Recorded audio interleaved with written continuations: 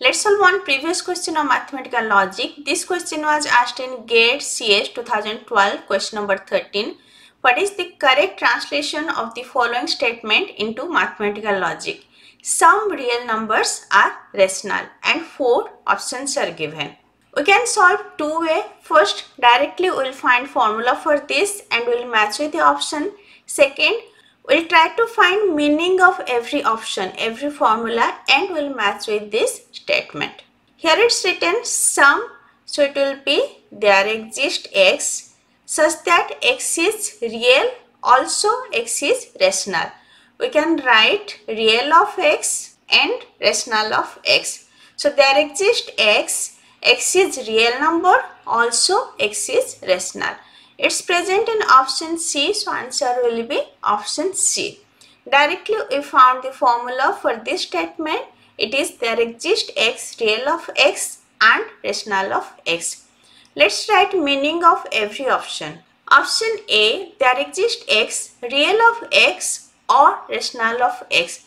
So there exists a number x such that x is either real or x is rational.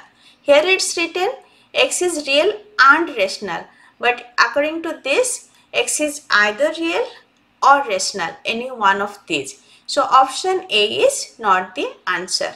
Next, option B, for all x, real of x implies rational of x.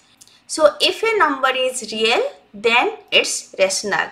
This is false. Some real numbers are rational, not all. Next, option C, there exists x is real and x is rational. So it is our answer. Some real numbers are rational. Next, option D, there exists x, rational of x implies real of x. So there exists a number x such that if x is rational, then it's also real. This is not the answer. So answer will be option C. I already discussed predicate logic. Just go through the lecture, and if this lecture is helpful for you, please like, share and subscribe. Thank you. Bye bye.